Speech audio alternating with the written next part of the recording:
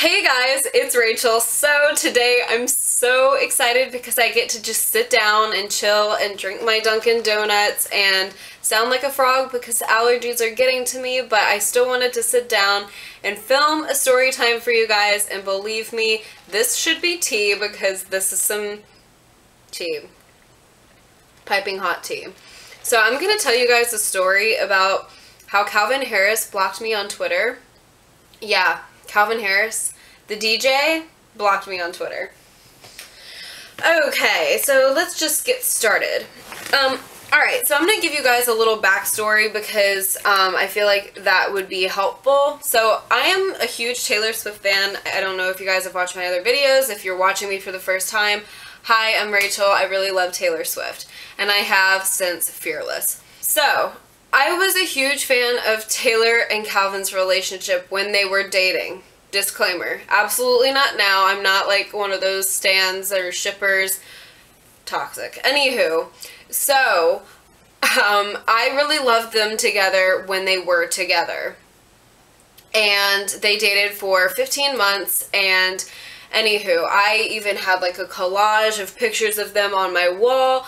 When I met Taylor, I told her how happy I was for her because she was getting a lot of hate for dating him, so I just wanted to make her aware that I was there for her. Anywho, my point is, huge supporter of their relationship. I wasn't like, oh my god, I can't believe Taylor's dating him. Like, no. If my girl's happy, I'm happy. Point blank, period, loves. So, anyways, cut to them breaking up in 2016. Okay, so what happened was there was speculation that they were breaking up. There were a couple news articles that are really trustworthy, like People Magazine, E! News, Entertainment Tonight. You know, usually it's true if they get the headlines. And usually what happens is a rep from either one of, like, that represents them, either Taylor or Calvin, would get that exclusive to them to kind of weed out to the public. But we never know if anything like that is sure, and I don't like to believe anything in my case until I hear it from Taylor's lips, or like Tree's lips. Tree is Taylor's publicist. So yeah, if it's trustworthy, if it's like Tree or Taylor, I will of course believe it, but until then, no, I don't believe it. I do get suspicions though, because Taylor did not fly back to LA when Calvin Harris got in a car accident, and I was like, that's not like her. Like, we know she'd be there in a drop of a hat, and she would do that for anyone she cared about. So that's when I was kind of like, but I'm not, of course, going to say anything because the media is atrocious and needs help.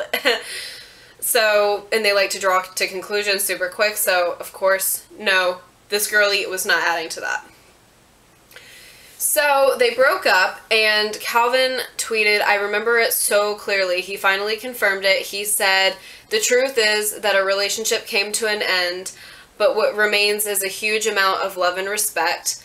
And I remember I had a chorus concert that night, and I was so upset. Like, I was sitting, I remember crying over this. I was crying like it was my own breakup just because I felt so bad for Taylor.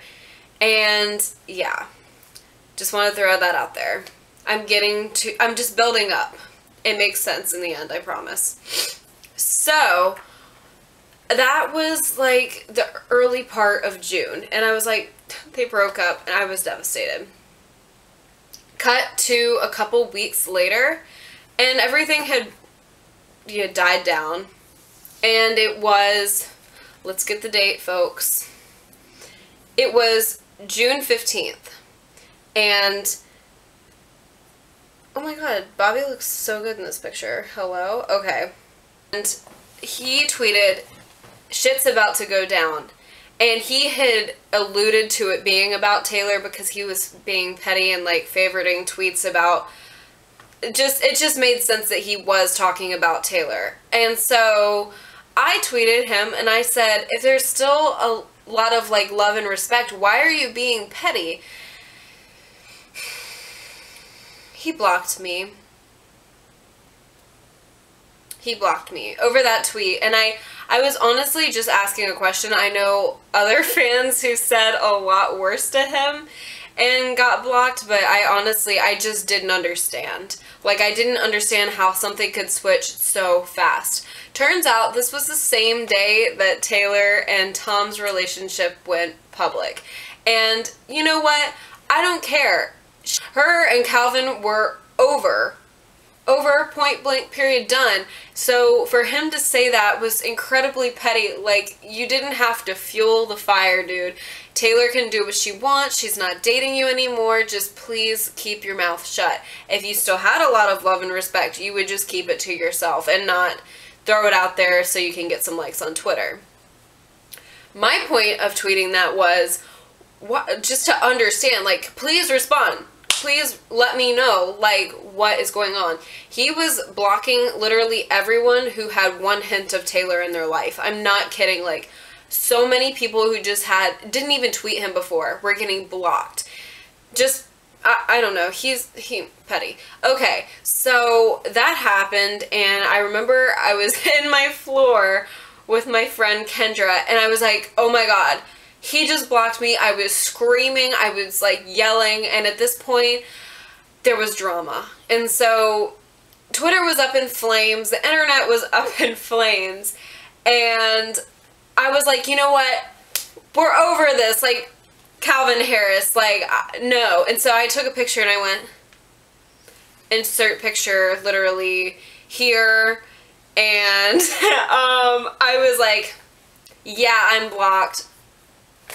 It's a good thing he blocked me then, because then a month later, he went completely off when it broke that Taylor helped write This Is What You Came For, and had background vocals in it, and he went absolutely off. So it was good I got blocked for the simpler thing. Oh, and I wanted to add also, he blocked me on my personal account, and I had never said anything bad to this man on my personal account, and I actually wanted to keep that okay on the personal account, so it wouldn't, like, I could see in the future if he said anything. And so the day he went absolutely ballistic on Twitter, I had to get it from my friends, like the select 2 friends that I had that were not blocked on Twitter by him. So yeah, he was just like, you know what, I'm gonna pull it up. He said, I figure if you're happy in your new relationship, you should focus on that instead of trying to tear your ex-boyfriend down for something to do. Hurtful to me at this point that her and her team would go so far out of their way and make me look bad at this stage, though. I wrote the music, produced the song, and arranged it and cut the vocals out. It was initially she wanted to keep it a secret, hence the pseudonym. This is just getting me worked up again. I know you're off tour and you need someone new to try and bury like Katie, etc. But I'm not that guy. Sorry, I won't allow it. Sir, 2016 just was not Taylor's year. And all that Kim Kardashian drama had been meshed into this ugly, ugly summer. Cruel Summer says hello, like Alexa play Cruel Summer. Just now it being 2019... and knowing everything that, like, fit into that summer for her just makes me want to absolutely rip my hair out. Like, poor Taylor. And I do not regret 1 minute for ever standing up for her online. Like, literally leave her be. Okay, now I'm gonna go on my Taylor Swift rant. You're welcome. But anyways, yeah, that's how Calvin Harris blocked me on Twitter, and I feel like it was really uncalled for and petty, and you know what? He did that just so I'd sit here and have a funny story to tell you guys. An interesting story, because I know if I see anything like this on my recommended, I click on it so fast, because I just want the tea. So yeah, that's what happened, and Calvin Harris is disgusting. And then I saw Taylor in October of 2016 at the Formula 1 car race, and I remember my friends and I took a picture, insert picture here, of us all going like this because we were blocked by Calvin. I literally remember my friends and I saying, if anybody is blocked by Calvin Harris, like, come over here and take a picture. And we took like a group picture. Man, that was funny.